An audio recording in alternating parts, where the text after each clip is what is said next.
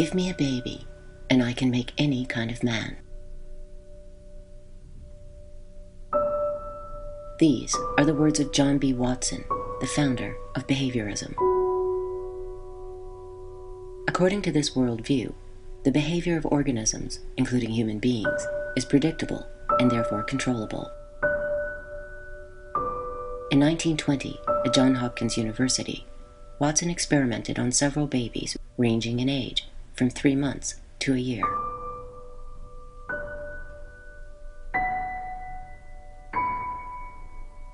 The experiments were remarkable in their simplicity. He would present a candle to infants to see if they were afraid of fire. He would introduce animals to their environment to see if the children were afraid of them naturally, or only after a traumatic experience. He would make a hissing noise and observe the results. Watson learned that newborn babies had no fear of the dark. He also learned, however, that such fear could be conditioned. And so it was with rabbits. This baby, known as Little Albert, initially found delight in touching a rabbit. Yet, as Watson began to clang a steel rod and claw a hammer behind the child's head whenever he touched the creature, the reaction became not one of delight, but terror. Soon, the mere sight of the rabbit would elicit fear, even when no noise was provided, a fear that also extended to objects and textures of a similar type. From his experiments, Watson reached a radical conclusion which would come to define political and social engineering in the 20th century. The driving force in society, he claimed, is not love, but fear.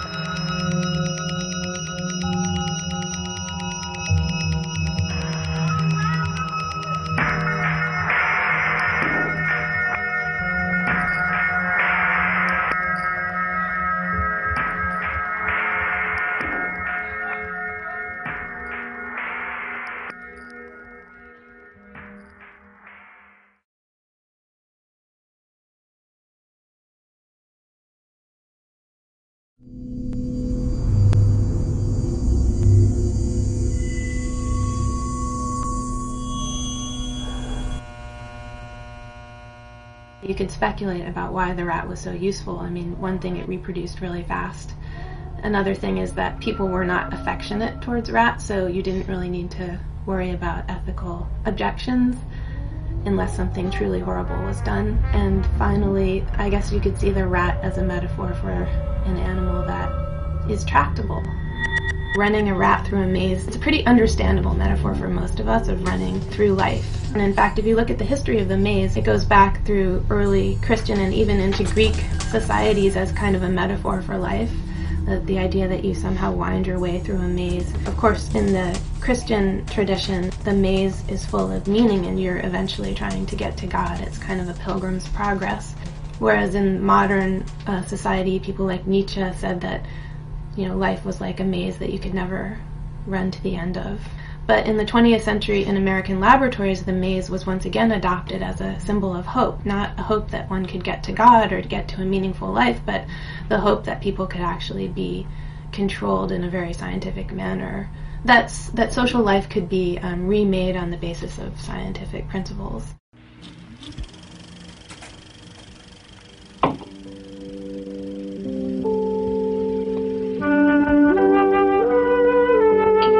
In the roll call of scientific pioneers, few names will summon the passionate controversy as that which surrounds B.F. Skinner. His work has led to the formulation of the science of human behavior, which finds behavior to be predictable, therefore controllable. And for this, he has been both applauded and attacked.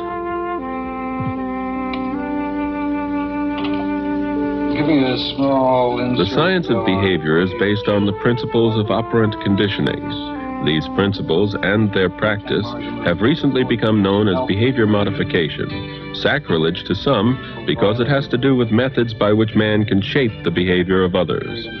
But far from being a scheme to control people without their knowledge, it allows man to study and analyze behavior and to apply its healing potential to such fields as education, medicine, and psychology. Behaviorism, as it suggests, is the study of behavior. It's the notion that really all that matters is behavior and not the thought processes that lie behind behavior. And it also is very much a method of control. I'm waiting for it to turn counterclockwise now. And then I reinforce that movement. In behaviorism, there's the whole idea of behavior modification, where you can use various kinds of techniques to modify people's behaviors so that they stop doing what you don't want them to do and they start doing what you want them to do. So I think it's the scientific aspect of it and the controlling aspect of it that defines behaviorism.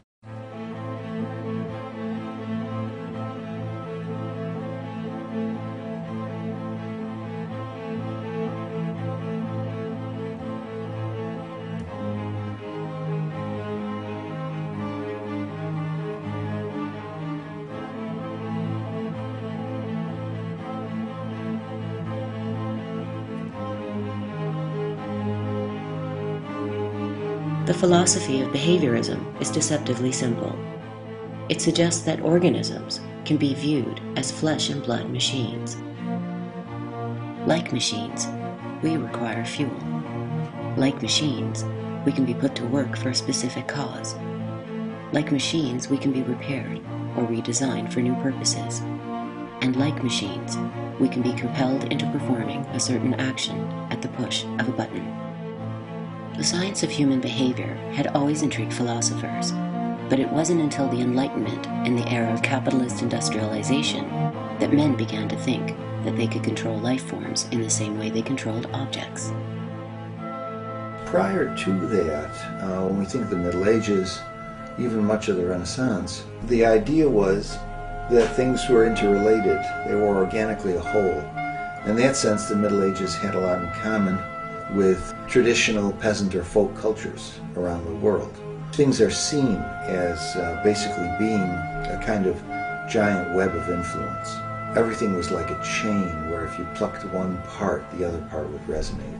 That was the previous view, a worldview that had great advantages and also great disadvantages. With the scientific revolution in the 17th century, that view altered, in which things were seen as mechanical parts that interrelated.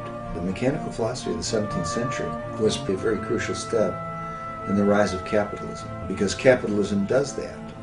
For example, it sees the earth at a distance. It sees the earth as something to be mined and exploited. It sees the earth as dead. So capitalism and the mechanical philosophy went together very well. And that in many ways made possible the Industrial Revolution, the rise of modernity. And there again, we can say there are great advantages to it, and also great disadvantages to it. Civilizations usually come as a package deal. There's a light side and a dark side. Every civilization believes in its own propaganda, so it tends to emphasize the light side and forgets about the shadows. For the behaviorists, it started with plants.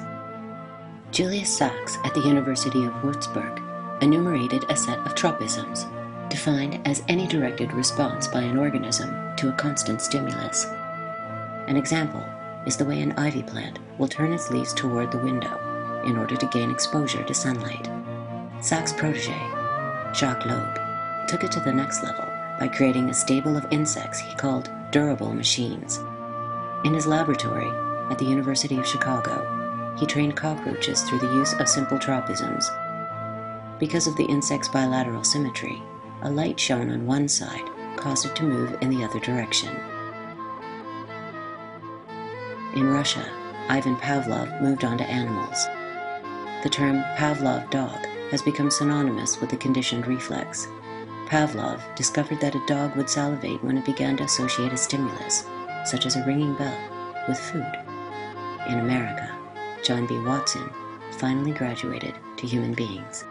John Watson was an extremely interesting character in the history of American social science and also the history of American advertising, which is a not insignificant connection between the two. His dissertation in 1906 was about the kinesthetics of the rat as it navigated a maze, and his idea was that he could remove one by one the senses of a rat, like remove its ability to see, remove its ability to hear, its ability to feel, and then see whether the rat could still make its way through a maze that it had been trained to navigate. So in his mind, rats were always stand-ins for human beings and human subjects. He called it Psychology as the Behaviorist Views It, and it was basically his manifesto for behaviorism. And in it, he declared that behaviorism was a science of human behavior and that there was a method available to make a technology by which human beings could be shaped in any way that a scientist desired. Watson always was interested in control. One finds this theme throughout his work. He said, "Give me a baby and I can make any kind of man." Watson continued to experiment on babies and other living things until his star began to fade. At the end of his life, he wrote nostalgically of his failure to put together what he considered the ultimate experiment in social engineering, a multi-ethnic baby farm. "I sometimes think I regret," Watson wrote, "that I could not have a group of infant farms where I could have brought up 30 pure-blooded Negroes on one, 30 pure-blooded Anglo-Saxons on another, and 30 Chinese on a third, all under similar conditions." Watson's dream may seem bizarre to modern ears, but implicit in the concept was a real desire to see the question of race answered once and for all. He was not unlike thousands of other researchers at prestigious universities across the United States.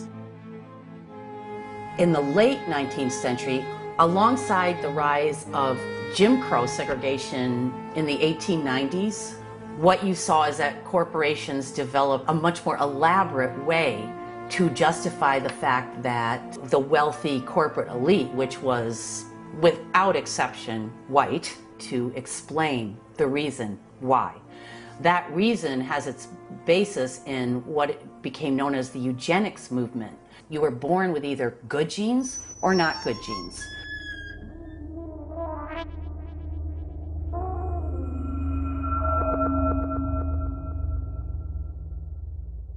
In the case of Miss Mason, I can see no reason for the operation that's been recommended. The girl is perfectly normal. She's hard-working and has a good reputation. Do you know anything about her family background? Oh, yes, Your Honor, I do. There are several other children, aren't there? Yes. What is their condition? One is a cripple. 2 others might be classed as feeble-minded. Isn't the oldest son in jail? Well, yes, I believe so. And knowing all that, you still contend that this girl should be allowed to bring more people like that into the world? Those who have good genes should be encouraged to reproduce, and those who are, quote, unfit should be discouraged from reproducing, from having children. That eventually went into forced sterilization programs, which started in the United States, directed against African Americans, Native Americans, immigrants in particular. Eugenics was a pseudoscience rooted in the idea that you can, A, recognize pre-biologically determined differences in people based on their ethnicity, and that B, you could construct a policy that favors some ethnic groups over others, both in terms of immigration policy and in terms of integration into U.S. society based on this hierarchy of heredity. This pseudoscience, this philosophy, gained a lot of traction in the United States amongst the industrialist class, especially at a time when immigrant workers, who made up a large percentage, if not the majority of workers at the turn of the 20th century, were beginning to form unions, were beginning to create collective organizations, their own political parties, to challenge the conditions of industrialization, which were horrific and oppressive. It took root in the universities. It took root amongst the highest offices of government. Calvin Coolidge, for instance, Republican president, believed that, and even stated his belief that a lot of social problems were associated with inferior races. We see ultimately this philosophy is going to play an important role in shaping immigration policy after the passage of the Immigration Act of 1924, which essentially creates a national quota system that favors immigrants based on their ethnicity and based on their nationality.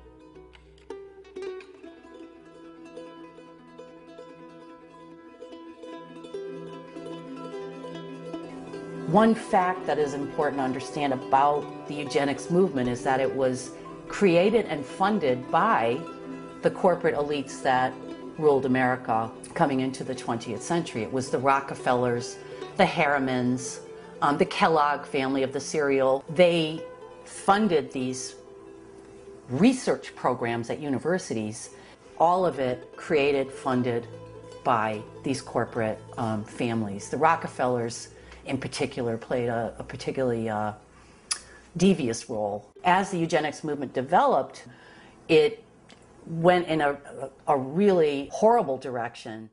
Haben gegen dieses Gesetz der natürlichen Auslese in den letzten Jahrzehnten furchtbar gesündigt. Wir haben unwertes Leben nicht nur erhalten, wir haben ihm auch Vermehrung gewährt. Die Nachkommen dieser Kranken sahen so aus.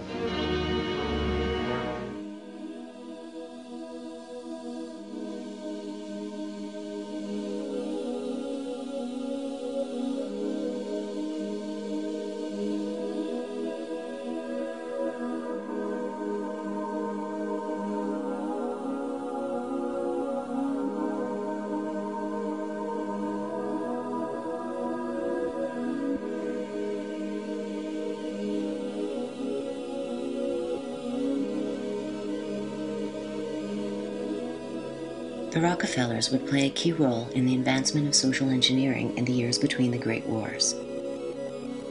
Between 1922 and 1929, an arm of the Rockefeller Foundation gave out almost $50 million toward the pursuit of the social sciences around the world. According to historian Judith C. Lander, the spur was a need for better organization in society at large. What had begun as a public relations ploy to assuage public anger in the face of unscrupulous business practices and violent suppression of working people, the Rockefeller Charities would set out to change society as a whole.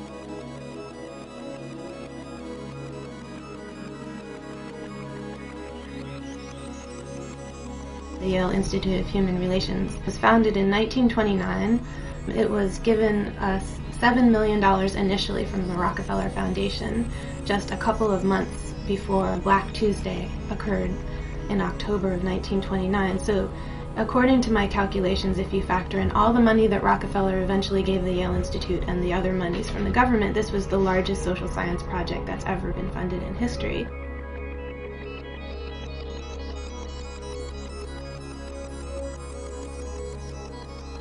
The desire for better order was epitomized by the Hawthorne experiments, which created a new model for organizing and supervising industrial workers.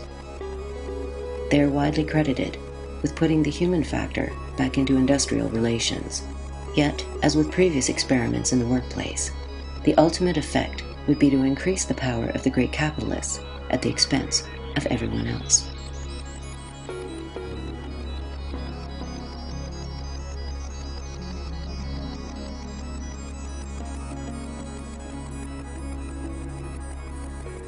The story of what is now termed scientific management, or Taylorism, begins decades earlier when Frederick Winslow Taylor was hired by Bethlehem Steel to increase efficiency in the industrial workplace. Once upon a time, the greatest theorist of the free market, Adam Smith, had warned that division of labor would create a catastrophe for human society. Frederick Taylor disagreed. In Taylor's view, there was far too little division of labor. Factories could be run far more efficiently if tasks were mechanized and broken down even further. In a series of experiments, he set out to reduce every task performed in a factory into individual units, measuring how long they took and setting targets for workers to meet. On its surface, scientific management seems like an excellent idea. Increased efficiency allows more products to be manufactured in a shorter amount of time. Yet there was another, more sinister motivation lurking in the background. Ever since the 19th century, machine shops had been a bastion of skilled labor.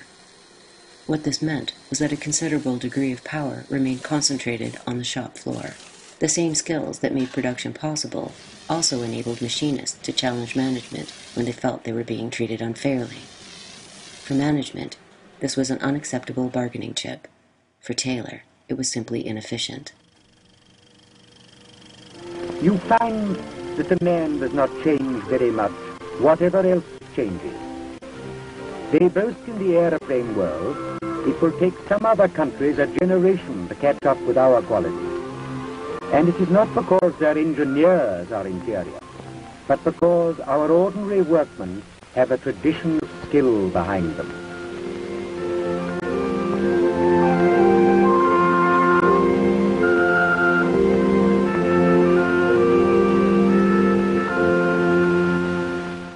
Taylorism was certainly about de-skilling. It was about studying what skilled workers did to decompose those tasks into their basic elements and then teaching people to do specific aspects of it without learning the entire set of or array of activities that were involved and are involved for a skilled person. In that sense, it's a mechanism of control because you dictate to people, well, you do this part of the entire task and you don't do anything else, and you dictate to 8, 10, or 12 people various specific aspects of the whole task rather than allowing a skilled person to decide how the entire tasks should be done. So there's very much control involved there. To the degree that this involves de-skilling and involves control, it tends to take power away from workers. It takes power away from, therefore, the collectivity of workers, and therefore makes them less likely to be rebellious, makes them less likely to form various kinds of movements that would operate against, let's say broadly, the capitalist system. So this is something that management thinks is a good idea for the workers, but is not a good idea for them. They have to be free to be creative. And in fact, Henry Ford, in his biography, said exactly that. Basically, he said something like, I'm too smart to have these kind of rational principles imposed on me, but those stupid workers out there we need to impose those principles on them because they wouldn't know what to do if we didn't impose those principles on them. So rationalization, McDonaldization, is always something that those on top want to impose on the bottom, but something they don't want to affect their work at all. Henry Ford, in effect, invented the automobile assembly line and more generally the system that came to be known as Fordism. One aspect of Fordism had to do with hierarchical control over workers, and more specifically, the control over workers by the assembly line. So all a worker might do, for example, is put a hubcap on a car as that car went past as it was being constructed on the assembly line.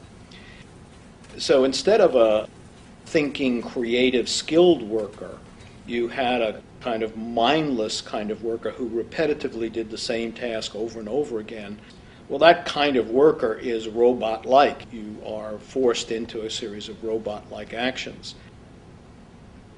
The most interesting thing for me about McDonaldization, or Weber's broader concept of rationalization, is the idea of the irrationality of rationality. That these rational systems inevitably spawn all sorts of irrational consequences. This is supposed to be an efficient system, yet it ends up being very often inefficient. It's dehumanizing, one of the kind of ultimate irrationalities from my point of view.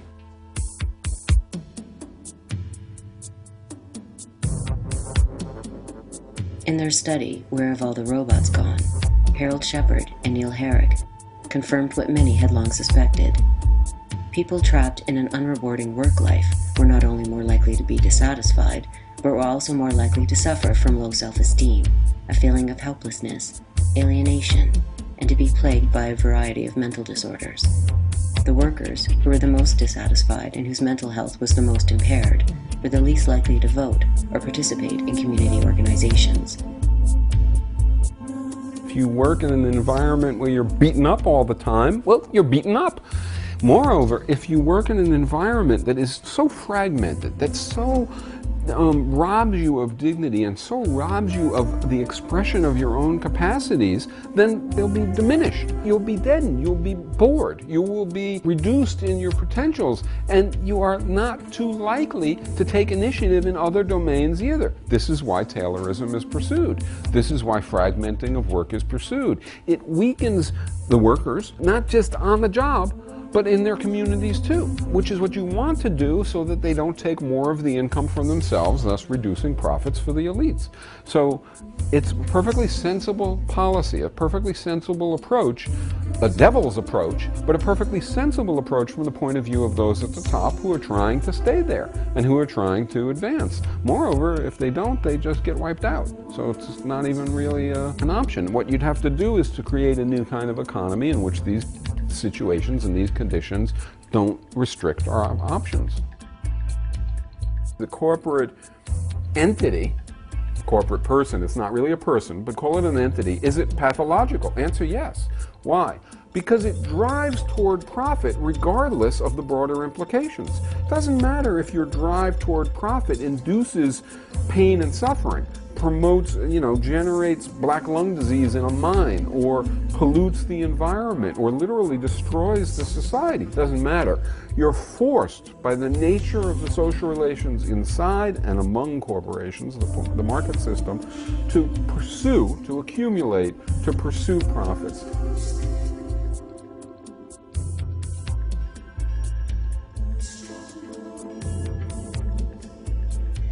If hierarchy is the defining characteristic of scientific management, it should not be surprising that it was met with great praise, not only by the capitalist world, but by fascists and authoritarian communists. Mussolini set up a propaganda arm of his government to promote Taylorism, while Lenin wrote in Pravda in 1918 that we must introduce in Russia the study and the teaching of the Taylor system and its systematic trial and adaptation. As in America, workers in Russia were unimpressed with scientific management. A major contributing factor to the Kronstadt Rebellion of 1921 was the introduction of Taylor's techniques. Immediately after the rebellion was crushed, a government document on rationalization spoke of the instinctive mistrust of all workers toward all kinds of experiments directed at extracting greater productivity from them. Workers at Kronstadt had envisioned a decentralized system where they would actually own and control their own work and resources, but Lenin had something different in mind. Socialism, Lenin wrote, is merely state capitalist monopoly, which is made to serve the interests of the whole people and has to that extent ceased to be capitalist monopoly. The new means of control have been created not by us, but by capitalism in its military imperialist stage.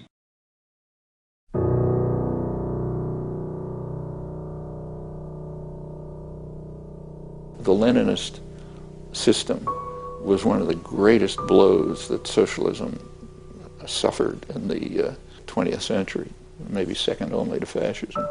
I mean, as Lenin took power, among its first acts, along with Trotsky, were to destroy the socialist institutions that had arisen in the pre-Bolshevik period.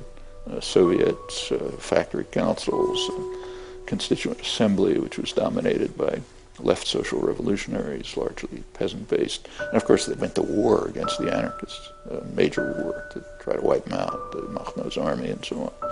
And there was a sort of a logic behind it. They were orthodox Marxists, unlike Marx, incidentally. They believed in a version of Marxism that said that revolution can't come in a backward peasant society, which is what Russia was. It was what we would now call a third world country, an undeveloped peasant society with some development, but owned by the West and so on. I mean, a highly educated and productive intellectual class, but that's also true of third world societies. So they thought this couldn't happen. So therefore we have to drive this backward population through industrialization by force. And then later on, by the iron laws of history and so on and so forth, will come to socialism. Of course, it's all nonsense, but so they essentially laid the basis for a totalitarian system with an ideological doctrine behind it. When the Soviet Union collapsed, I actually wrote an article saying this is a victory for socialism, small victory for socialism. I just couldn't get it published. Nobody knew what I was talking about. The world's two major propaganda systems, the West and the Soviet Union, they both determined to use the word socialism to refer to the totalitarian system of the Soviet Union. I mean, the West did it to discredit socialism. The Bolsheviks did it to try to gain, the credit associated with genuine socialism. Well, when the world's two propaganda systems agree, it's going to be very hard for people to extricate themselves from it. So now socialism the term has been degraded to mean the form of totalitarianism instituted by Lenin, carried through by Stalin. And it was, going back to Spain, it was entirely natural that they should be in the lead in destroying the popular revolution. Bakunin, much earlier, had predicted all of this. He said that in the future, it'll be two forms. One form will be they'll take over the state and they'll create a red bureaucracy, which will be the most vile and brutal regime the world's ever seen. And there are others who will understand that they can't take over the state, so they have to serve concentrated private power and state power. And they'll be the technical intelligentsia who, implement the policies of the masters in what we now call liberal democracies, which is a very good prediction. It's one of the few predictions in the social sciences that actually came true, which is one of the reasons why nobody ever studies it. It's much too dangerous and too insightful. In both the Soviet Union and the United States, ruling elites would set out to master the psyche of the average worker, and from the Hawthorne experiments came new insights. Researchers found that the very act of allowing workers to talk about their feelings reduced the possibility of agitation and rebellion. It made workers feel as if they mattered, even if the social relations remained fundamentally the same. The Hawthorne experiments, initially it was to be a purely scientific study, and science tries to get rid of unnecessary things. Let's make everything equal so there aren't any other factors than the ones we're controlling for. So they were trying to see what effect changing the lighting would have on how workers felt and also how much they produced. It wasn't any really quality concern, but quantity of production and worker satisfaction. which will ultimately affect the quantity of work as well. But to do that, they said, well, we don't want to have employees being disgruntled about this and that being a factor. So we will discuss with the employees what we are going to do. There were complete discussions, and the employees would suggest trying this and trying that.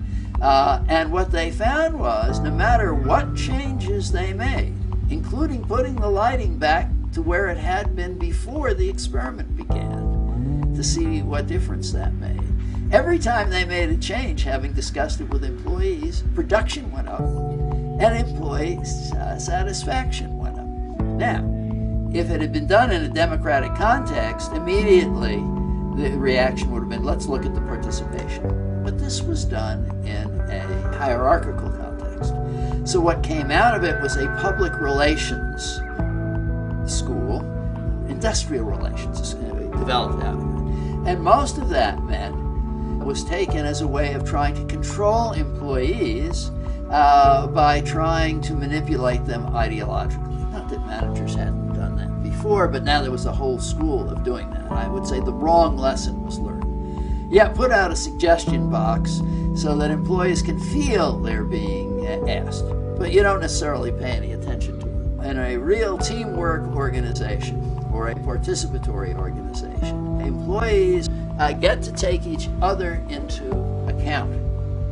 They begin caring about each other. I've seen this going into a plant and seeing it develop over time, the amount of participation increase, and the attitudes of employees begin to grow, and the care that people have about each other. And then that can easily expand to care about the community. And also, work can be reorganized because people have a say. There are better ways to do things. If we are treated better, we'll work better, and so forth. Now, the broader social impact of doing these kinds of things, as we've seen earlier, hierarchical control makes people feel worse about themselves. It creates more mental illness, creates bad relations outside the workplace. Well, if people spend most of their time in a collaborative workplace, they become more collaborative. They care more about each other. You can have a democratic corporation, a worker-owned business, and a worker-owned business that really is managed by the workers, that uses the corporate form. And that gives us some hope because it's possible, at least theoretically, to reform corporations. Participatory economics is the name for a different way to do the economy.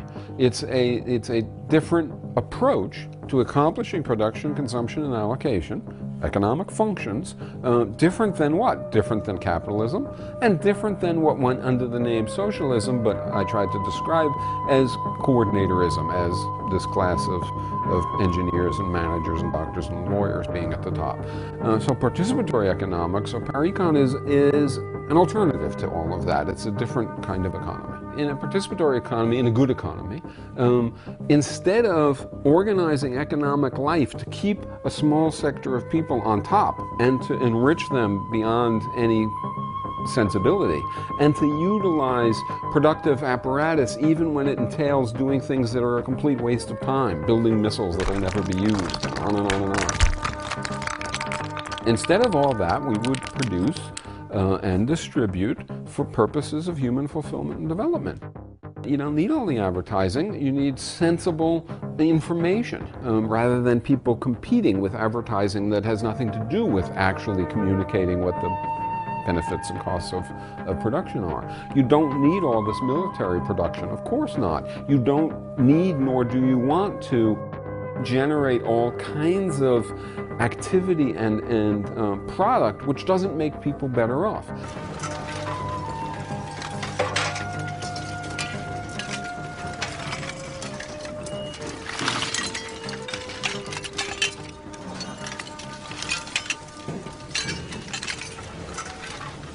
As workers around the globe continue to struggle for workplace democracy and equal rights, mass production continues apace. Taylorism combined with human relations make up the cornerstones of worker management in the 21st century. In China, scientific management has taken on nightmarish proportions. So extensive is the division of labor that millions of people are forced to perform roughly the same motion thousands of times a day. In the United States, workers in some assembly plants are required to be in continual motion for up to 57 seconds a minute. In Indonesia, sweatshops owned by corporations like Nike chart productivity down to 1,000th of a second. In offices and service industries, corporations are increasingly resorting to video surveillance and computerized monitoring. One of Frederick Taylor's descendants, John Taylor Gatto, has rebelled against his forebears' legacy. An award-winning teacher, he has also rebelled against the state of his profession.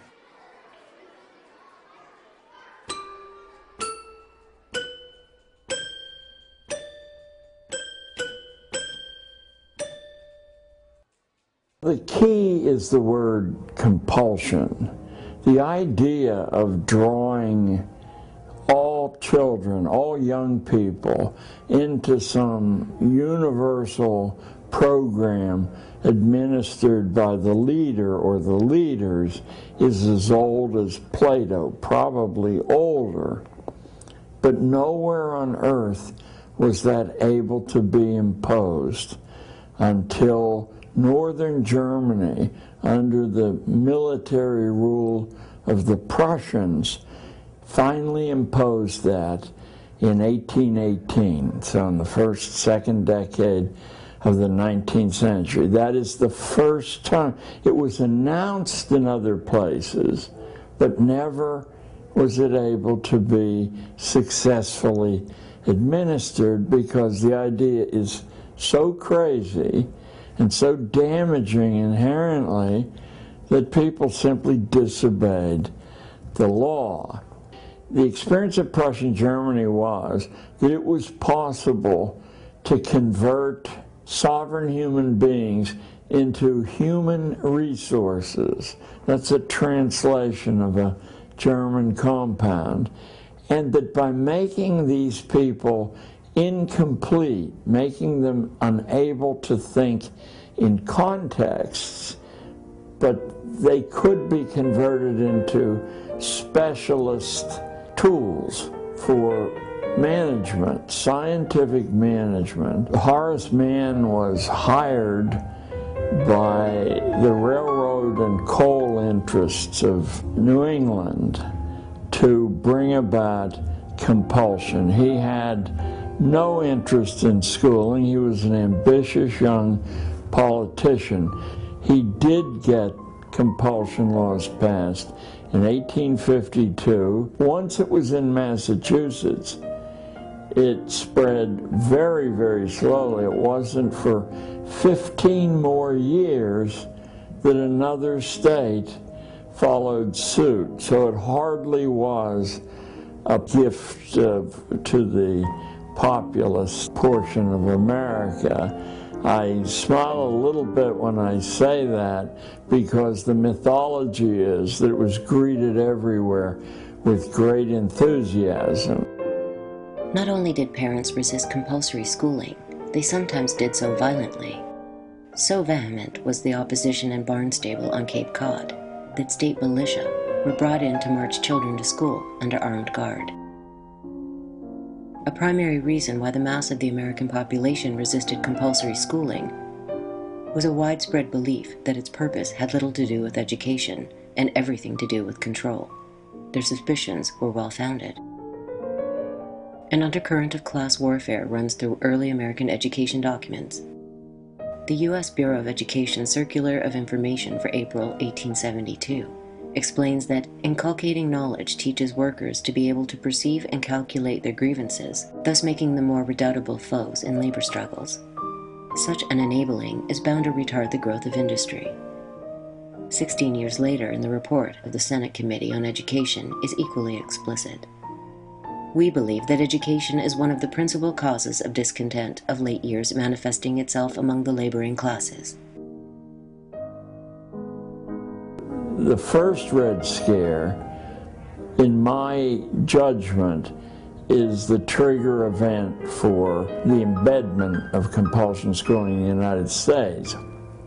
The Red Scare of 1848 is probably the reason that one American state fell under the compulsion regimen. There are literally thousands of books from the period 1880 to, say, 1920, roughly, that deal with how you scientifically engineer a factory or a church congregation or young people in school. School which followed a general outline of converting kids into obedient tools now took on a very, very mechanistic aspect under this surge of scientific engineering. In 1903, the Atlantic Monthly called for adoption of scientific management in schools. Prominent education theorist William C. Bagley stressed a need for unquestioned obedience. The new system would train children for life in 20th century America, their role to fulfill the needs of commerce, industry, and government. In the community with the best education, more shoppers, more merchandise moving, a higher average of per capita sales. In the other community, fewer shoppers. Maybe things will look up in the long run. In the first community, there's a larger magazine circulation per 1,000 population. A much smaller circulation in the second community, a decline in demand. The student of typing, shorthand, and business machines becomes a producer upon graduation, a tax-developed community asset. He prepares for radio and electronics. His future promises a profit on the taxes invested in him. As education raises the cultural level, so it must also introduce youth to the know-how of production and stir interest in precision, efficiency, and service. With graduation, the community receives a new supply of young people who want a better life on the one hand and who have the ability to work for it on the other. Now the tax investment returns to the taxpayer.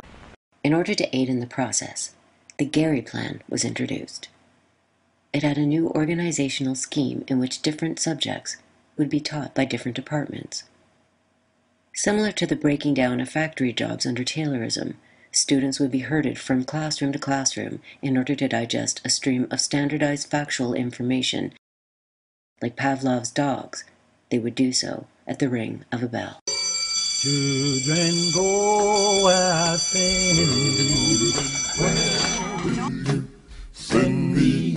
I'm going to send me one by one.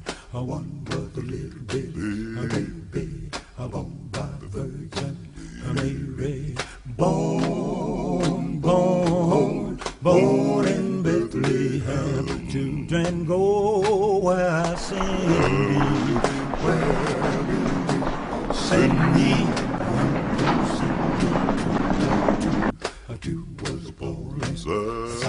The first lesson I saw was the terrible confusion that's in any school as people race about at bell-marked intervals. The time-honored experience of mental development is that it occurs with strong concentration, not with fragmented attention. Class position. You will not find the doctor's son, however ignorant he is, in the class with the marginalized kids. Indifference is wonderful. This is a factory to create indifference to intellectual things, to ideas. They have to be whipped, ordered, and disciplined to do anything. Or, just as bad, they have to be offered bribes to do it. Emotional dependency, sure. Probably half of the 60 million kids who attend school in the United States, removed from their own families at a very vulnerable age, become emotionally dependent on a pat on the head, a smile, avoiding an insult. Intellectual dependency. In spite of rhetoric to the contrary, a teacher's nightmare is invested in those kids, if any, who actually have learned how to think for themselves. The teacher's job is not only to convey bits of information that should not be challenged, but also to convey how you connect those bits of information, but not practice in doing that for yourself. You memorize someone else's connection. What is a circle? Philly Henlow. A circle is a closed curve in which all endpoints on the circumference are equally distanced from the center points. Very good. Provisional self-esteem, this really ties into the grades, the test scores, the signs of approval by the teacher. You're allowed to feel good about yourself if an authority issues a signal that you can do that. On the other hand, if the authority condemns you, the only way you can feel good about yourself is to become an outlaw.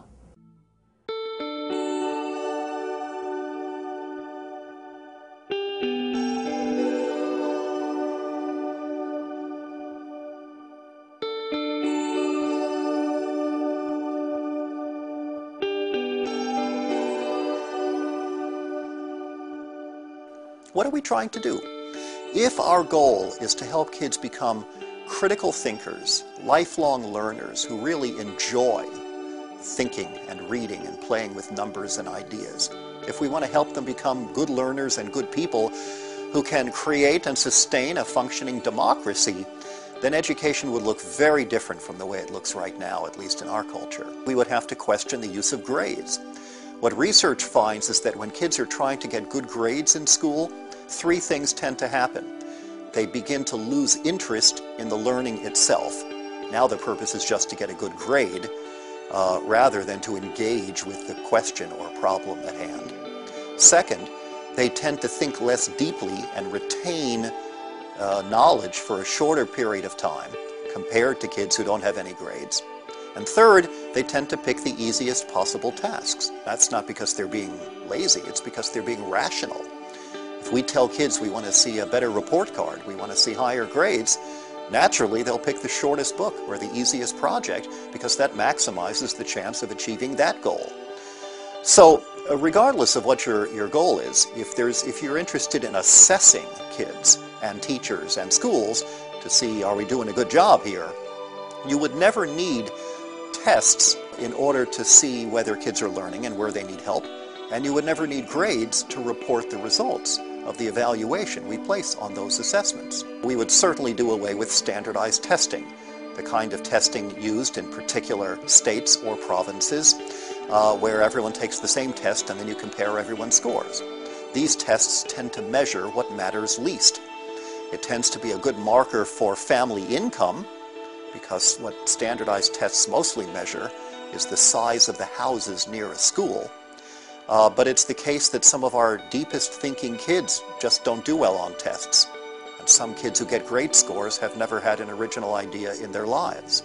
Well, I thought you just judged by tests. Oh, no. There are many other things besides tests that we use. Of course, we do consider a child's general ability and the way he scores on standardized tests, but that's not all.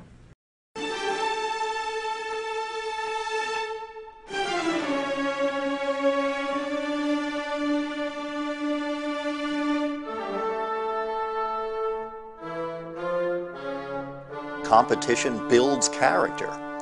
In fact, what we find is that by any reasonable notion of character in terms of psychological health or self-esteem, that competition undermines that and creates a kind of neurosis because we come to think of ourselves as good and competent only to the extent that we have defeated other people.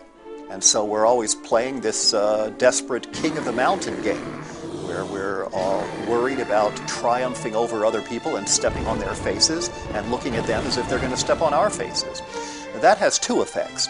One is it's horrible for us in terms of psychological development because there's a perpetual sense of disease and anxiety. But second, it very logically has a destructive effect on our relationships. We compete because we're raised that way, not because we're born that way. I mean, take, for example, the belief in survival of the fittest, which is seen as a Darwinian notion. In fact, Charles Darwin never even used the phrase survival of the fittest. That was coined by a right-wing social thinker in the 19th century named Herbert Spencer, who tried to corrupt Darwin's thinking to his own reactionary political purposes. What Darwin talked about was natural selection, which means that the individual organism that's best able to adapt to a changing environment is more likely to be around to survive and reproduce. But that doesn't specify competition as a mechanism. In fact, often the active avoidance of competition, if not the deliberate pursuit of cooperative strategies, turns out to make it more likely that organisms and entire species will survive.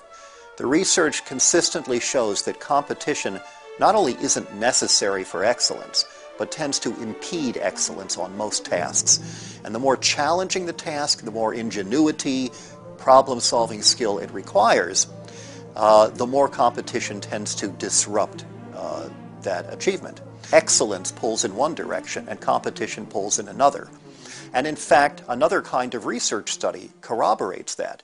If you take a whole bunch of people and give them a task to do, some kind of problem to work out, and half of them are told, see if you can figure out how to do this task, and the other half are told, this is a contest with a prize to whoever wins, whoever does the best job, study after study after study across cultures, across gender, across ages, find that the people who compete, who have to compete, end up doing an inferior job on that task. At the moment, it appears as though much of what happens in schools in North America is really for the convenience of people who have most of the power. There is, if anything, an active discouragement of critical questioning. Corporations claim they want kids who are able to think outside the box, but only so far as they're caught within a larger box that works to the advantage of the free market, which means that the market economy, based on competition, based on economic rather than human considerations, ends up controlling the system. Today, many people assume that antisocial and even violent behavior by young people is a completely natural phenomenon. Yet anthropological studies reveal this to be a myth. Our widespread use of the term juvenile delinquency exposes not only the failure of modern schooling, but of an important concept given expression by the behaviorists. They called it the frustration-aggression hypothesis.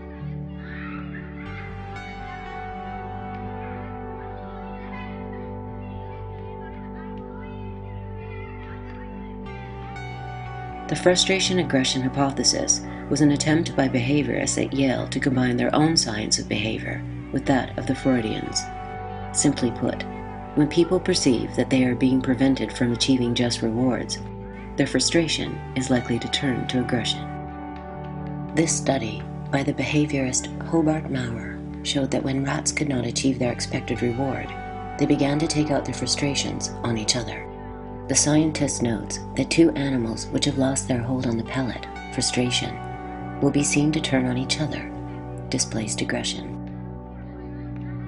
Similarly, in a 1941 experiment, toys were placed behind a wire screen where children could see but not touch them.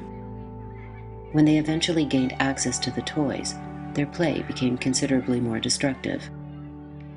On the one hand, human beings are not rats. Armed with the necessary information, we can come to a logical conclusion about who is to blame for our frustrations in life. Rightly or wrongly, we often point the finger squarely back at ourselves.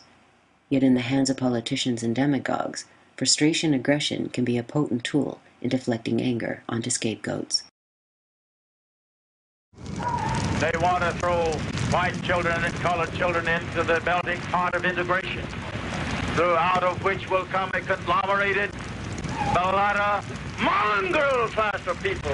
We are the Ku Klux Klan. We hate niggers, we hate Jews, we hate faggots, and we hate spicks.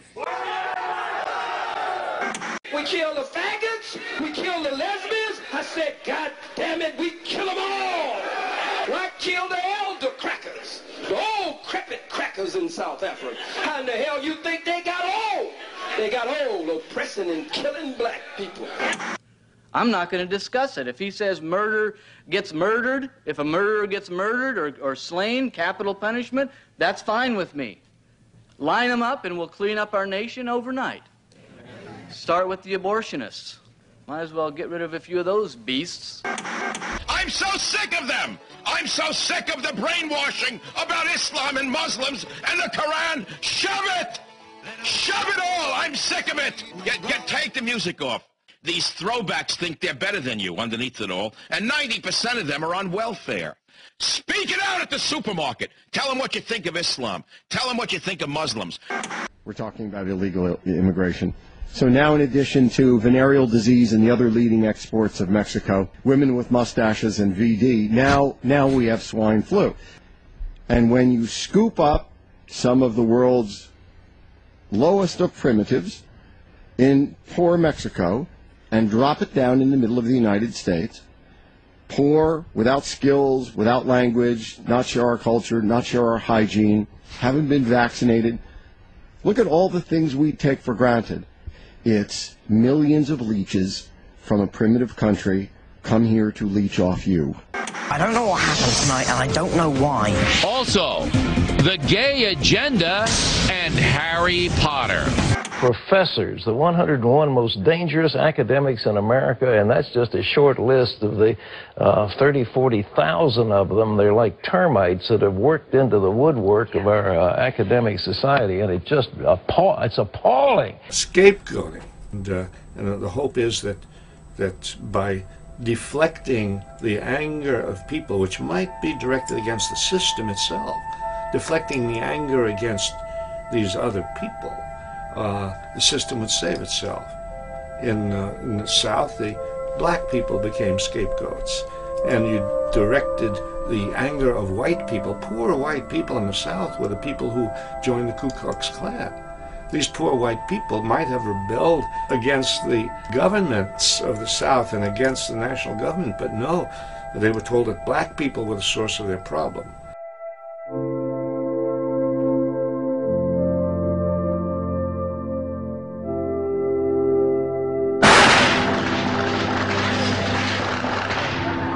Facility, heavily armed, immediately started shooting everybody. It was a local man dressed in battle fatigues who declared, "I have killed 1,000, I'm going to kill 1,000 more." 41-year-old James Huberty reportedly walked into the restaurant carrying a semi-automatic rifle and 2 other weapons, enough ammunition to last 2 hours. Witnesses inside said he fired wildly into the unsuspecting crowd gathered for a quick evening meal. He fired through windows, hitting people in the street. He fired at men, women, children, and babies. Bullets fly, leaving a local family scared to be in their own home. Tonight, investigators say hate was driving the man who pulled the trigger. Deputies say last month someone opened fire on the Hashims because they're Muslim. And I need to know who hates us that much, who wants us to die. Authorities in California are urging Jewish schools and temples to stay alert following a shooting at a synagogue in L.A. The attack happened in the same area of Bushwick where another Hispanic immigrant was killed. Vera left a food pantry here at his church in Lower Manhattan, carrying his groceries. He biked across the Williamsburg Bridge and into Bushwick, where police say he was allegedly struck in the head, then thrown off his bike as 3 black males yelled anti-Mexican slurs. On the left-hand side of your screen, you can see the 2 attackers shove and punch Jack Price, the openly gay victim, now in a medically induced coma. The attack accelerates, with both suspects flailing their arms at the helpless 49-year-old. There was utter pandemonium outside the university building as ambulances carted away the injured. Police have now confirmed 14 students dead, all women. Another dozen people were hurt, caught in a rampage that witnesses called a human hunt, with the gunman yelling, "I want women."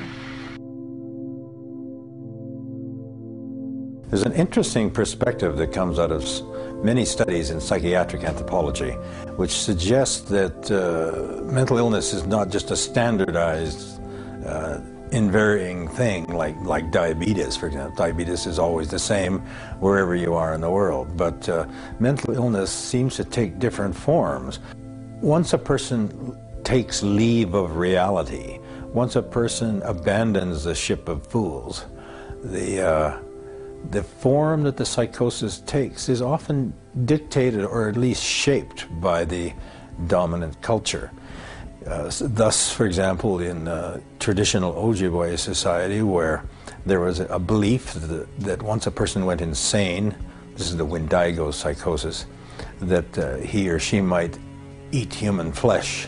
And thus a proportion of people who, feeling that they've left reality, no longer feeling control, begin to act out the particular form of psychosis that their culture is aware of. Multiple murderers tend to differ from the conventional single murderers.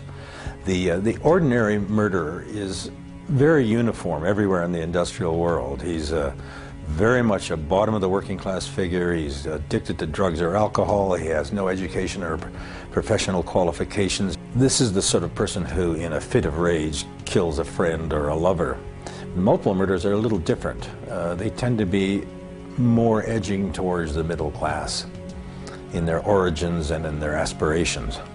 And a part of their agenda, of their motivation, is that they devoutly wish to join a higher class but come to feel excluded. In the case of James Huberty, the mass murderer who killed more than a dozen people in that long siege at the McDonald's in San Diego, Huberty used to stare from his apartment across the street at McDonald's, which was filled with Mexican immigrants who were seizing control of this fundamental institution, he thought, of American society, who were able to go there and afford to eat when he couldn't. I tried to argue in a succession of books that these kinds of killers, while their acts are deranged and insane, what they themselves are not necessarily so.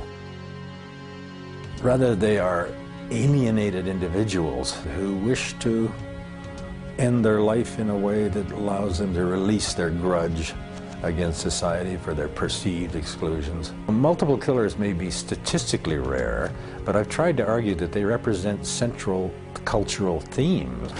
They embody many of the main ideas in their culture. Not only the glorification of violence and manly vengeance, but worldly success and worldly ambition, which they feel they've been foiled in. So they're a prime embodiment of their civilization, not a twisted derangement of it. I've also tried to argue that this fundamentally rebellious rather than revolutionary cast to what they're doing, these ghastly killings they perpetrate, are relatively ignored by government institutions charged with regulating society. They typically pay much more attention to real political dangers and spend much less time and energy and money monitoring this small group of killers. I don't believe personally that the answer to psychopathy is to be found in brain-altering chemicals to change the nature of our society in that artificial way. I think what we ought to start doing is teaching people about the dignity and value and the sacredness of human life, and teaching people how to behave towards one another. The important thing to understand, however, is while it's interesting to look into the nature of modern society and see its fissures and fractures and stresses through multiple murderers, it should not be considered that these are the primary killers. Governments and politicians are the main killers. Indeed, some scholars have argued that the state's primary function is, as mass murderer, to wage war on other states. And that was how they developed. That's the social impetus for the development of the modern state. So it's kind of disturbing. We don't think of the state in that way, but that's what it is. Hitler and Stalin, between them, killed something like more than 100 million peoples, many of them their own peoples. This small-time personalized vengeance of a few serial killers and mass killers comes to nothing compared to them. The real killers are governments. Nowhere is frustration and aggression more apparent than in modern-day military training. In her study of Japanese atrocities in China, Iris Chang observed that Japanese troops were subjected to particularly severe abuse prior to their deployment. They were repeatedly slapped for no reason, humiliated in front of their peers, and reduced to a state of impotent rage. It was generally at this point that they would be given a bayonet and instructed to attack the enemy, who was portrayed as a subhuman animal. In America, the same techniques would be adopted, with the emphasis less on physical abuse than verbal.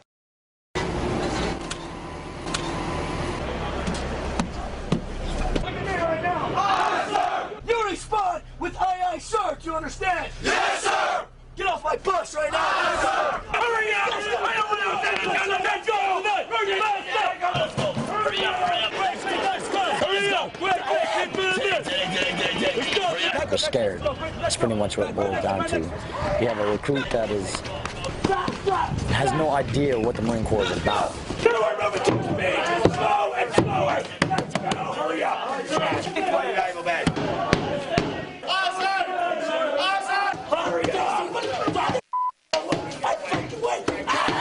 It's that initial shock treatment to let them know that this isn't a summer camp, this isn't where people are coming to have a good time, that we got a real job down here, and that's making United States Marines.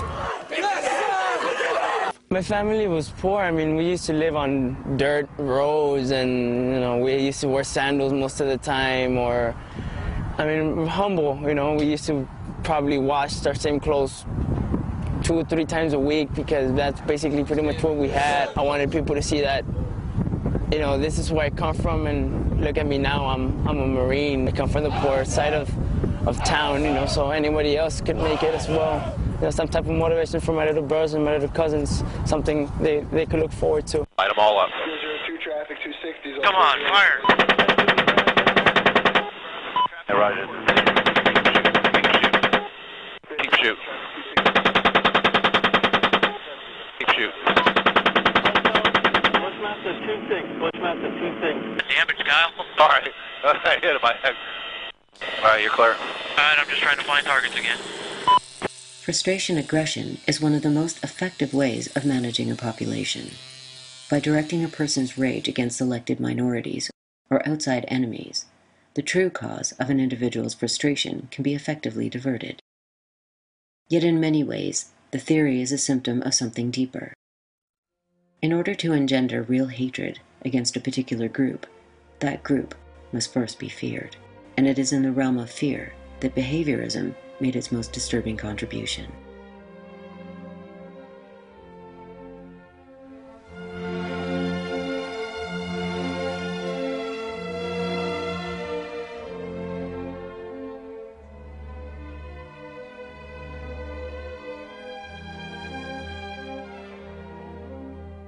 Hobart Maurer, he would be called a neo-behaviorist, and he trained at the Yale Institute of Human Behavior.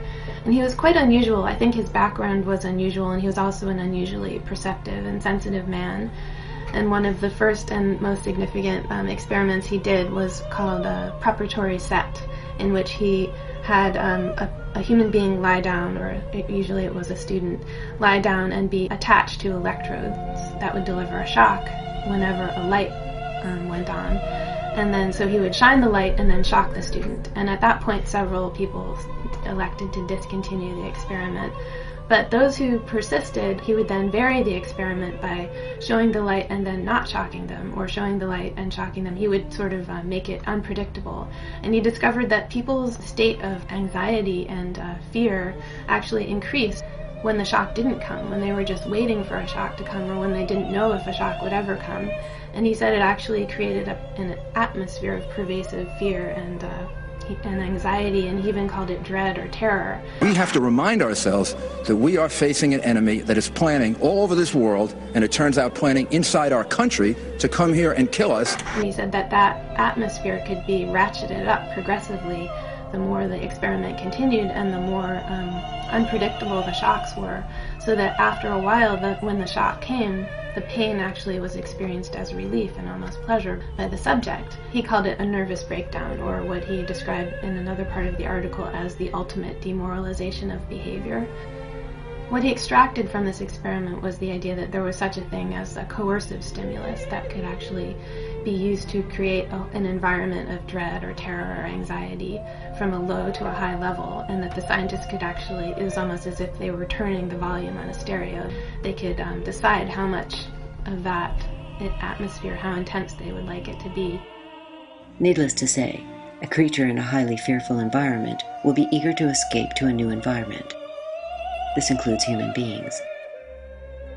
Maurer suggested that new behavior patterns could be quickly created through his techniques. The prospect of creating new behavior patterns quickly and efficiently became an obsession during the Cold War, when the Central Intelligence Agency assumed dominance in the field of mind control experimentation.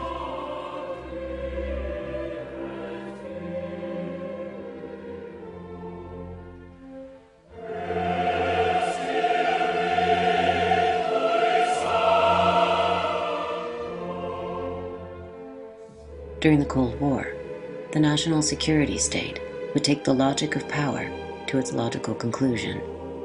Known under the umbrella name MK-Ultra, mind control experimentation by the CIA would abandon any pretense to morality, leading to a nightmarish search for the holy grail of social engineering, a fully controlled, fully obedient human being.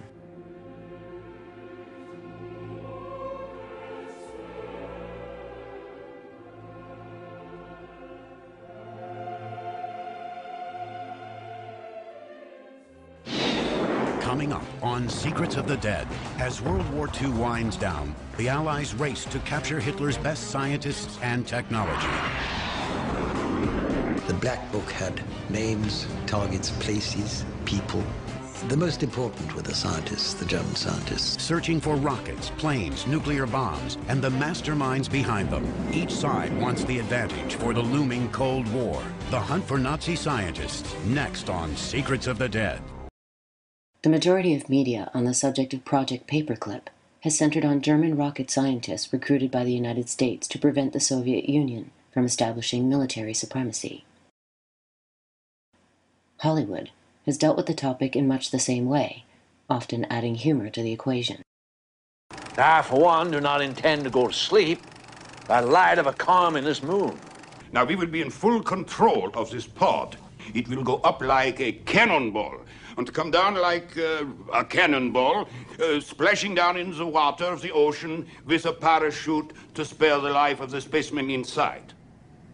Spaceman? Specimen. Well, what kind of specimen? A tough one. Responsive to orders. I had in mind a chimp. Chimp? Well, what the hell is a chimp? Chimp, a chimpanzee, Senator, an ape, huh? The first American into space is not going to be a chimpanzee. Seldom discussed with equal candor is the recruitment of Nazi scientists who specialized in human experimentation. Among them were Kurt Blom, who tested sarin nerve gas on prisoners at Auschwitz, and Hermann Becker-Freising, who conducted fatal experiments at Dachau. The American people got hold of X number of German scientists, but they immediately ran into a problem. Many of these scientists were classified as war criminals because of their activities during the war, and therefore were not eligible for State Department visas and could not be brought into the United States. So what the CIA did was create several of these different programs, including Paperclip, and their purpose was to, number one, recruit these scientists, and then number two, bring them into the U.S. while routing them around the State Department visa requirements. A well-known doctor who came in under Paperclip was Dr. Albertus Strughold, who did experiments during the Second World War that were full Nazi atrocity type experiments. For instance, they were interested in the effects of high altitude on human beings, so they built a special chamber. They would put a gypsy or homosexual or a Jew or whoever it might be into the chamber and suddenly drop the pressure down to the equivalent of 60,000 feet. This obviously was excruciating and caused the person to die. And then they would take the guy out of the chamber, dunk his head underwater, and cut his skull open underwater to see if there was air bubbles coming out of the arteries in his brain. And so they did dozens and dozens of experiments of this kind. So this guy was brought over under paperclip, became the father of aviation medicine in the United States, worked at an Air Force base in San Antonio, amongst other locations, has a library named after him at one of the Air Force bases in San Antonio, and the Texas State Legislature declared an Alberta Strucold Day in honor of him back in the 70s. Whether Nazi scientists participated in experiments on Americans after their recruitment by American intelligence remains unknown. What is known is that such experiments became a matter of routine.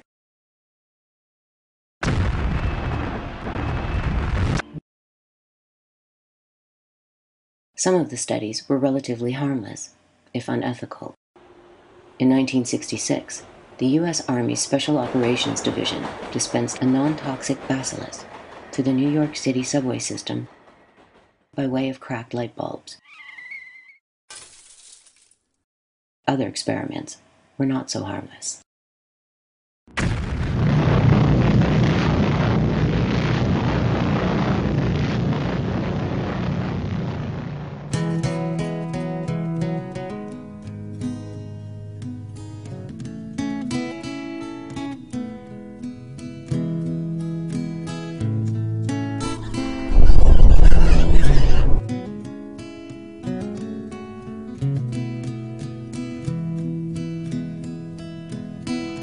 See the pyramids along the Nile. Watch the sunrise from a tropic isle. Just remember, darling, all the while you belong to me. See the marketplace in old Algiers.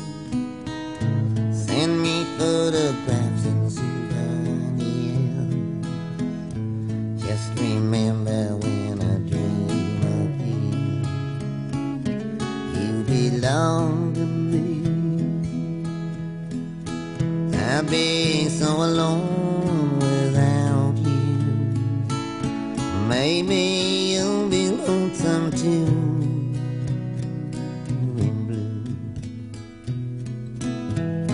Fly the ocean in a silver plane. See the jungle when it's wet with rain. Just remember till you're home again, you belong to me.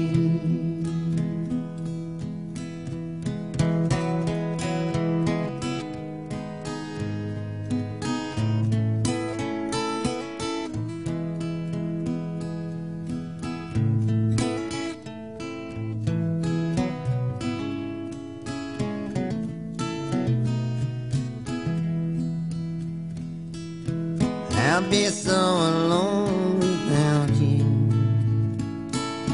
Maybe you'll be lonesome too.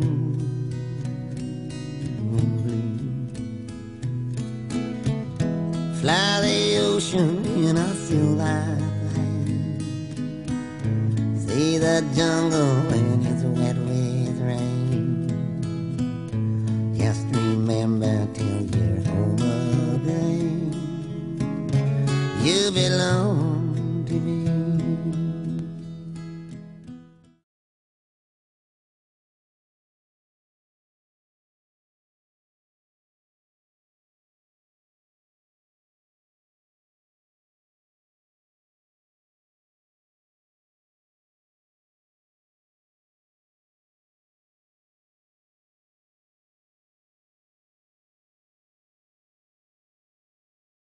It was in this environment that U.S. mind control experimentation came into being. At the end of the war, the OSS was disbanded, and the same personnel really came together and formed the CIA in 1947. And the first documented CIA mind control programs are Bluebird and Artichoke. Bluebird was signed into operation by the director of the CIA in April of 1950, which is 3 months before the start of the Korean War.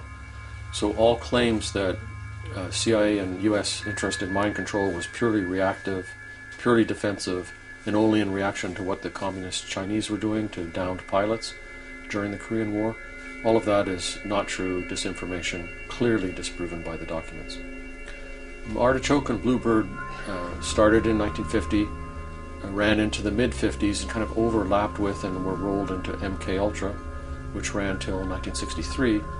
MK Ultra in turn was rolled over into MK Search, which ran to the early 70s. And in the 50s, 60s, there's a variety of other programs, MK Naomi, MK Delta, QK Hilltop, Project Often. So there's a whole set of these projects. And the documentation basically stops in 1973. All programs since then are still classified. Of particular interest were Nazi research papers by Dr. Kurt Platnow from Dachau concentration camp. Platner had found that prisoners, when given high doses of mescaline, openly expressed hatred of their captors while also exhibiting an increased willingness to speak frankly about their own lives. The dream of MK Ultra was to come up with drugs that on the one hand would be sort of an ultimate truth serum, that you could give it to a person and they would tell you the truth about anything that you wanted to hear. And then on the other hand, there would also be some way to wipe a person's mind clean. Heading up the CIA psychochemical experiments would be Sidney Gottlieb. In 1960, when the agency plotted the assassination of Patrice Lumumba, leftist president of the Congo, it was Gottlieb who personally carried the poison to the agency's chief of station via diplomatic pouch.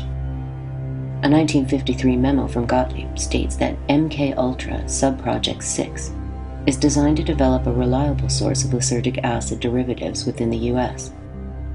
The problem of supply was solved in October 1954, when Eli Lilly and Company, now known for manufacturing Prozac, succeeded in synthesizing LSD. This pill can solve all of your problems. It's called Prozac, and it may mean the end of depression as we know it.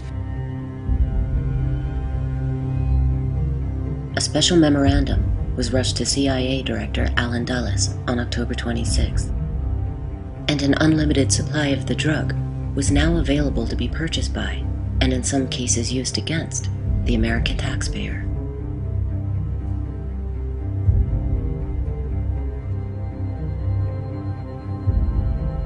As with the behaviorists, they started with animals.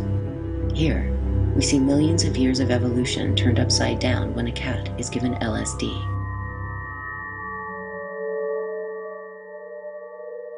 Soldiers came next.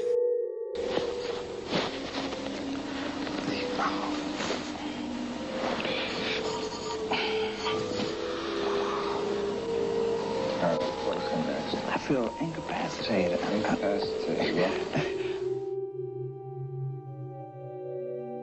One of the first major studies was conducted at the Edgewood Chemical Facility in Maryland, where approximately 7,000 U.S. soldiers served as unwitting guinea pigs. They were given drugs such as LSD, mescaline, BZ, and PCP, then instructed to perform various tasks.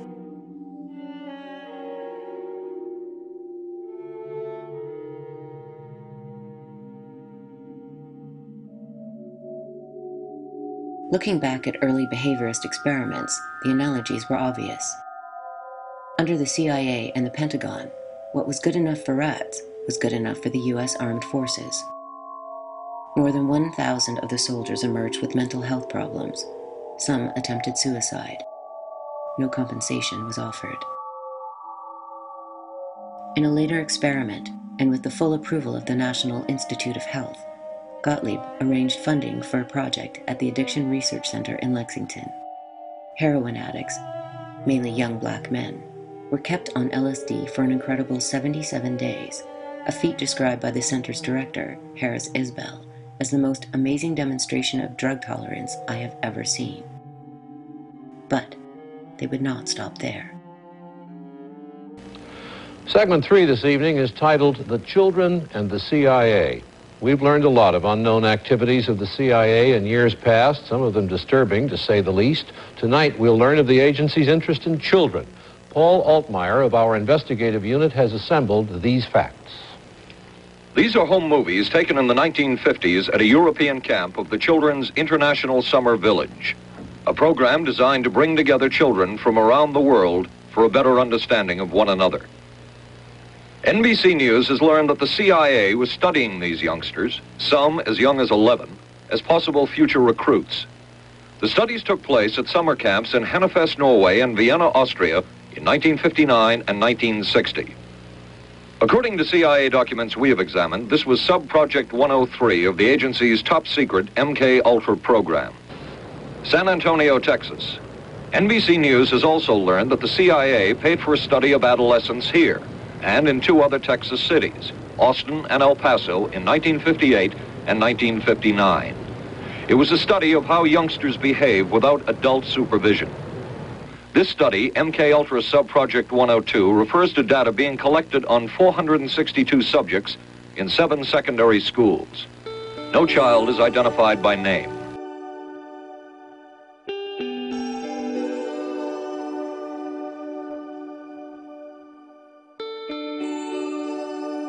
One of the most revered child psychiatrists in the entire 20th century of American psychiatry was Dr. Loretta Bender. She had a full-page obituary in the American Journal of Psychiatry, and that only happens occasionally. You have to be really a high-ranking person to have a full-page obituary.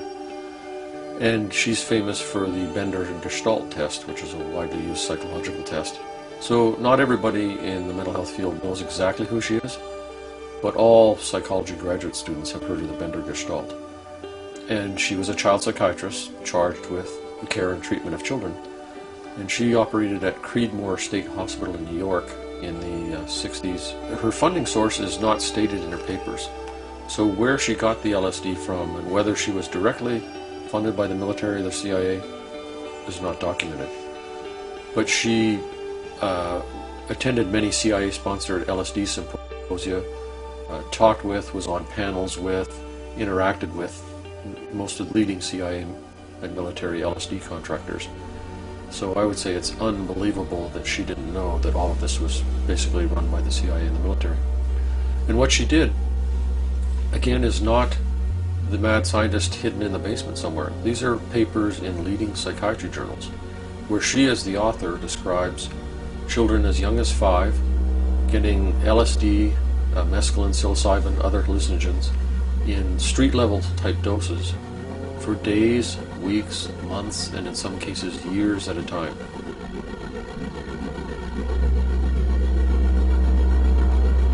Under the rationale that somehow this was going to be helpful treatment. Again, no real follow-up. How many of these kids went psychotic? How did it affect their chromosomes? What was with their mental health from there on?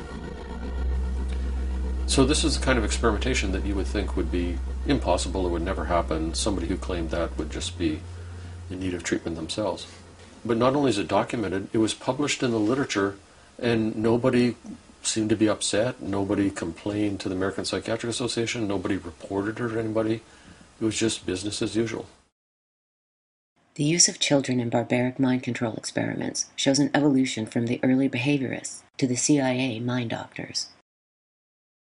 Once the doctrine of national security had been invoked, ethical considerations received little or no attention. Almost anything could be justified by claiming the communists might be engaged in similar activities.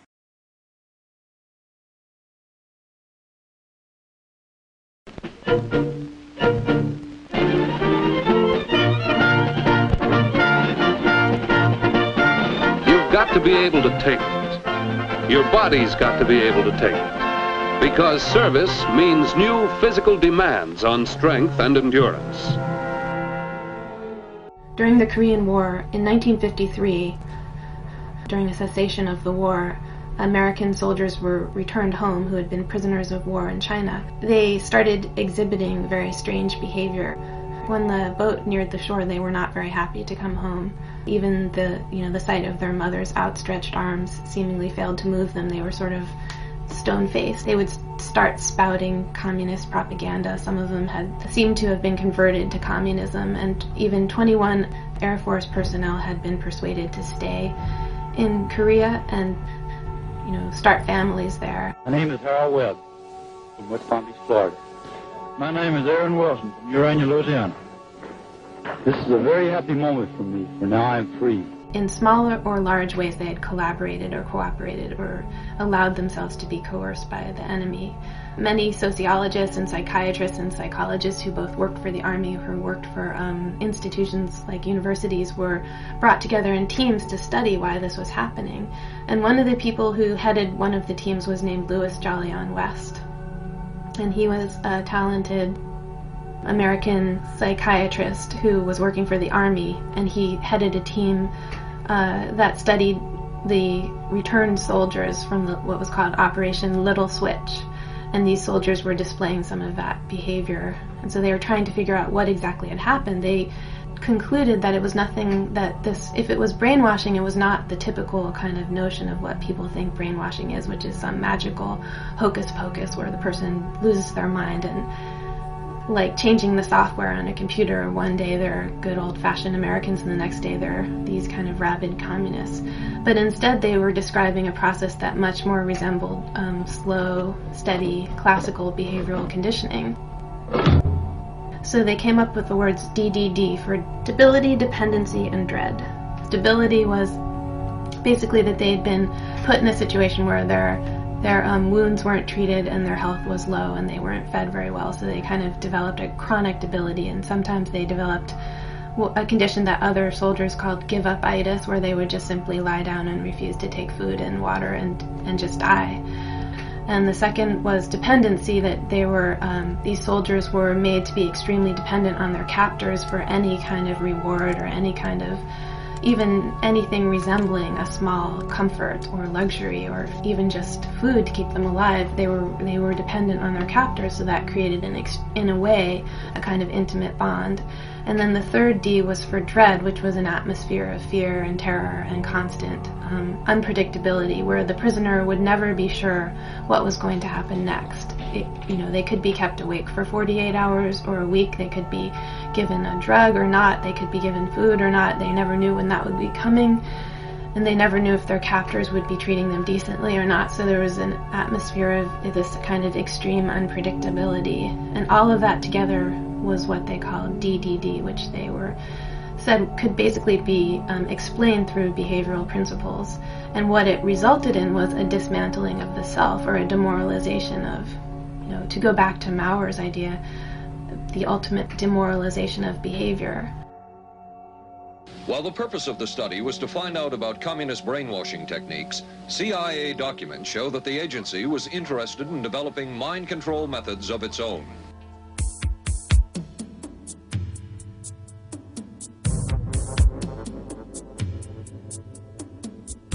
Jolly West would eventually achieve celebrity status in conspiracy culture for becoming the first, and one can only hope, the last man to kill an elephant by way of LSD.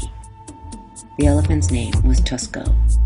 He resided at the Oklahoma City Zoo and died after a cartridge containing 3,000 times the accepted human dose of LSD was fired into his rump.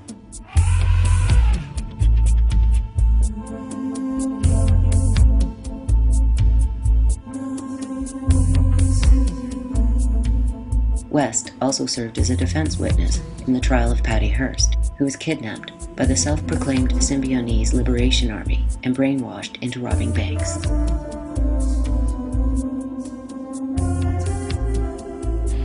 There's some feeling among experts, and particularly her family, that Patricia Hearst was brainwashed by the Symbionese Liberation Army. One thing cited to substantiate that is that two known SLA members, including the slain leader Donald DeFreeze, were inmates at a California prison where sophisticated methods of mind control are practiced on some prisoners. And drugs are a vital part of therapy here.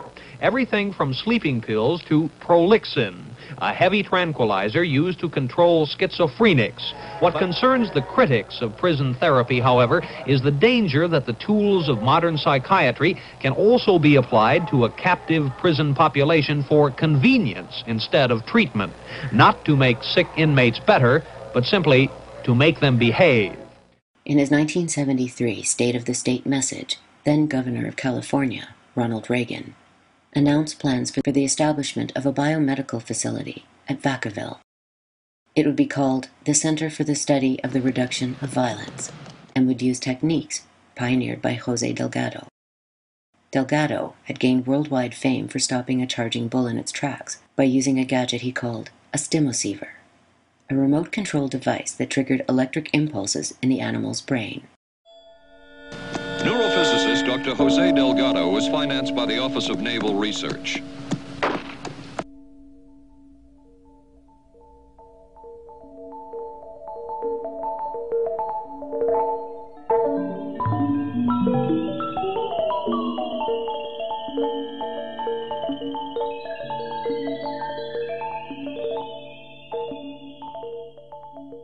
Were you sure that that bull was going to stop as it approached you when you pushed the right button? Scientists always should have faith in science. I have faith in science. Recently released CIA documents refer to the feasibility of remote control of animals, and that special investigations will be conducted toward the application of selected elements of these techniques to man. In Delgado's papers, he's basically implanting electrodes in the brains of human beings and experimental animals. In one of these papers, he refers to the animals as mechanical toys. In the Harvard team, there's pictures of a 16-year-old girl. In one picture, she's staring off into nowhere with a bland, empty expression on her face. In another picture, she's strumming on her guitar. In another picture, she's furiously pounding on the wall, all totally controlled by which button is pushed in the neurotransmitter box. When you open somebody's brain like this and you put an electrode in and you keep it in for a long period of time, you're exposing that person to the risk of brain infections, meningitis, seizures, and death. For prison officials at Vacaville, the idea of controlling inmates through remote control was a tempting prospect, and drafting the outlines of the new program was none other than Jolly West. West's proposal recommended psychosurgery as a tool for controlling prison populations and crime. Remarkably, he also recommended using schools in Chicano and African American neighborhoods to screen for possible, quote, genetic defects. The project was terminated, but only after public outrage forced officials to backtrack. West's research would lead to new dreams of what he called the psychophysiology of conditioning. West noticed that DDD bore an interesting resemblance to post-lobotomy syndrome, as well as altered states of consciousness produced by certain drugs, hypnosis, and mental diseases like schizophrenia. In all of these cases, the notion of self, of free will, is displaced by something more obscure. In West's words, the patient loses all recollection of the fact that he formerly possessed a space-time image which served to explain the events of the day to him. With these ideas in mind, large funds were poured into the Allen Memorial Institute in Montreal, headed by Scottish-born psychiatrist Ewan Cameron. A future president of the World Psychiatric Association, Cameron set out to actualize the new vision of total control. He would create real-life blank slates out of his patients by wiping their minds clean and destroying their very notions of self. From there, new behavior patterns could conceivably be built upon the wreckage of their former identities. The Allen Memorial Institute at the time was probably the leading academic center of psychiatry in Canada, attached to McGill University. And the chairman of McGill University, we're in the 50s into the 60s now, was Dr. Ewan Cameron, originally born in Scotland, emigrated to Canada. And he had money from the CIA under MKUltra to do two basic things: a kind of brainwashing in which he would, for many months in a row, administer massive amounts of electric shock to a person. Linda MacDonald, she got over 100 electroshock treatments in a period of 4 or 5 months. Each time the button was pushed 6 times instead of once. So the electricity delivered to her brain was over 600 normal electroshock treatments. Also, people would get prolonged sleep induced by barbiturates, tranquilizers, antipsychotics, and so on. So this is the depatterning. And what would happen from this massive shock and drug-induced kind of sleep is what happened to Linda MacDonald. She went into the hospital in the spring, slightly depressed, otherwise perfectly normal, functioning, intact person with 5 kids.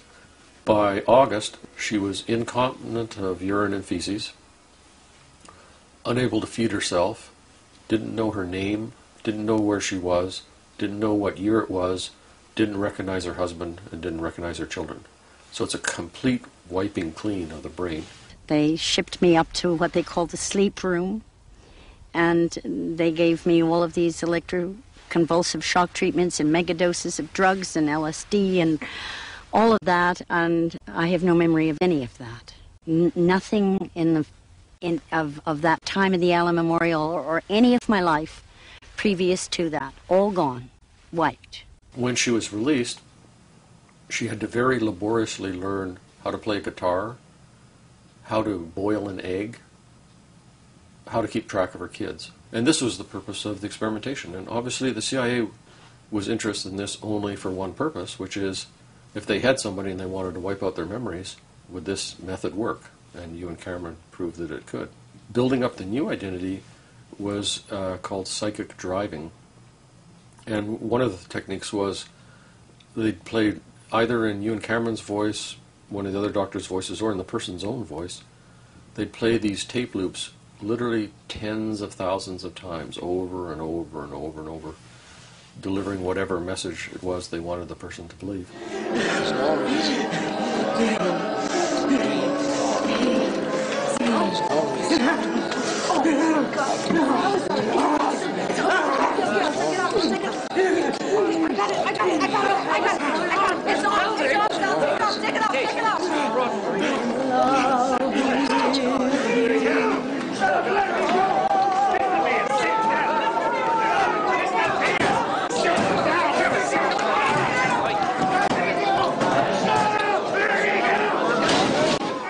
One of the disinformation cover stories about all of this is, well, first of all, it never happened.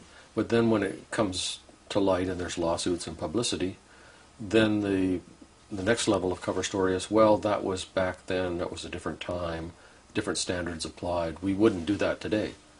But actually, in fact, all the ethical standards of 2010 applied absolutely at the end of the Second World War and applied back in ancient Rome and Greece. They were clearly unethical, immoral, destructive, unprofessional, harmful to the brains and to the lives of the subjects.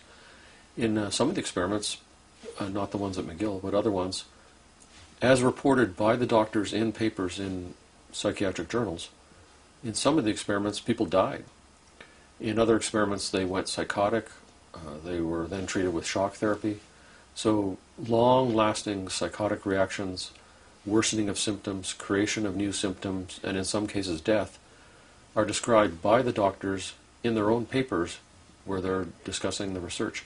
During the Cold War, and this is up until the early 70s when the documentation stops and everything is classified, there was extensive, systematic, pervasive, structured contracting by the leading figures of psychiatry and the leading medical schools with the CIA at the top secret clearance level. The typical universities on the list would include Cornell, Harvard, Yale, Tulane, UCLA, University of Minnesota, Denver University, and so on. So it was not just some mad scientist in a basement somewhere. Therapeutically speaking, the experiments of the MK-Ultra psychiatrists were a complete failure. Yet, they were useful in at least one respect. The manual is called Kubark. Dated 1963, it is a how-to guide compiled by the CIA for interrogating suspects. In other words, a torture manual.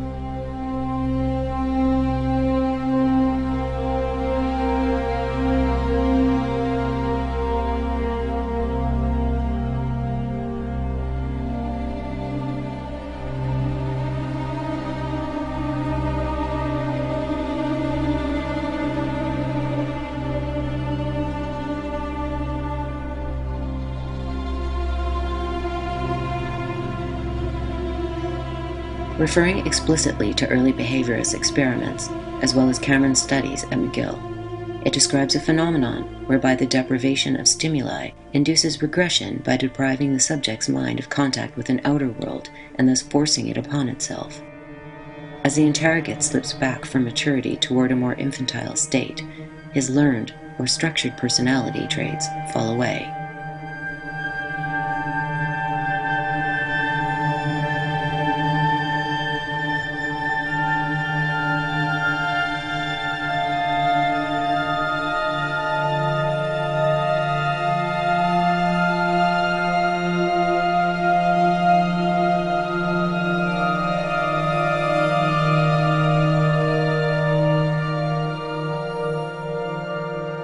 Rather than red-hot pincers, iron maidens, and racks, the tools of choice would become the stress position, sensory deprivation, and electroshock.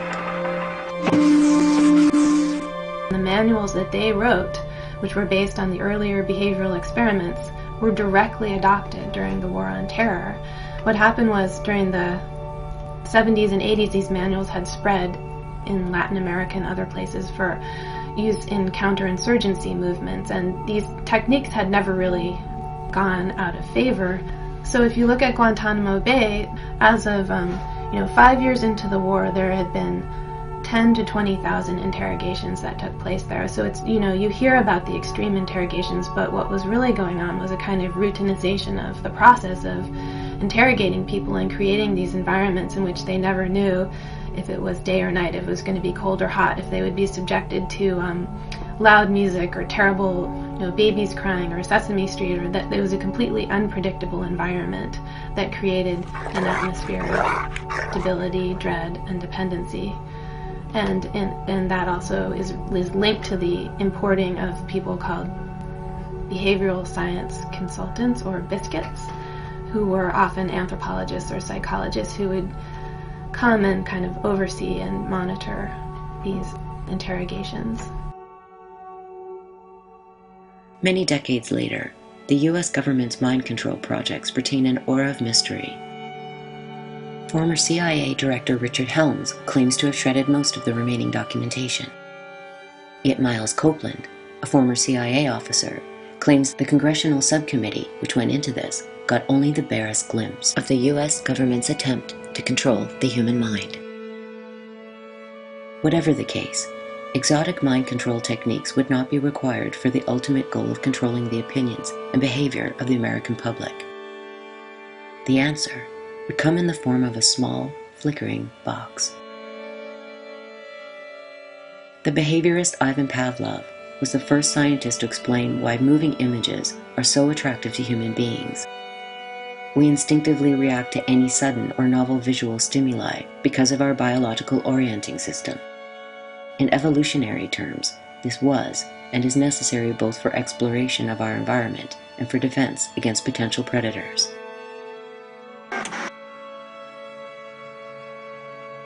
Television not only entertains the mind, it relaxes the body. This has been confirmed by EEG readings of viewers' brainwaves as they watch television programs and advertising. In the hands of skilled media professionals, moving images create an effect roughly akin to hypnosis, producing passivity, a lowered level of alertness, and increased suggestibility.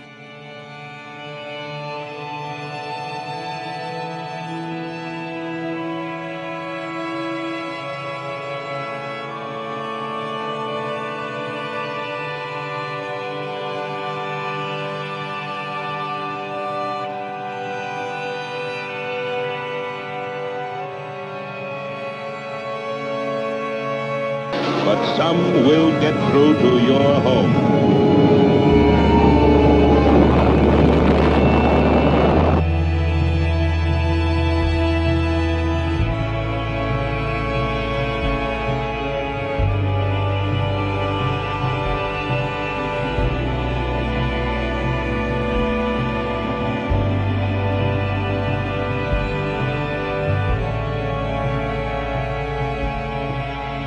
During the Cold War and beyond, television programming would increasingly resemble an experiment in fear-based conditioning applied on a global scale. The thesis of John B. Watson, that fear, not love, is the guiding force in human society, would no longer be confined to the realm of theory. It would become our reality.